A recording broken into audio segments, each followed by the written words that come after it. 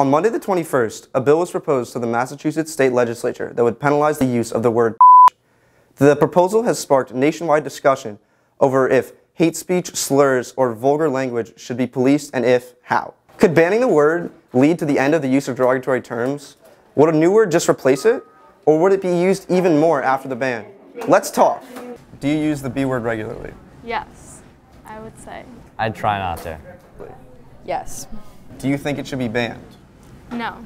Well, I don't know. I feel like there are other things people could do to try to stop sexism, if that's why it's being banned. I feel like that's not the best thing to focus on. Do you think it should be banned? No. I think a lot of the time people do use it as a joke, but clearly it goes a little too far in some cases, so I'd say rather than banning it, we should maybe implement stricter punishments for when it's used in a bad sense. It is impeding on your First Amendment rights, and it is not okay to do so. You should be able to say whatever you want. I think you should say whatever you want. It's from the heart, you know? Like, if people have opinions on it, it's free speech, man. Just say what you want to say, man.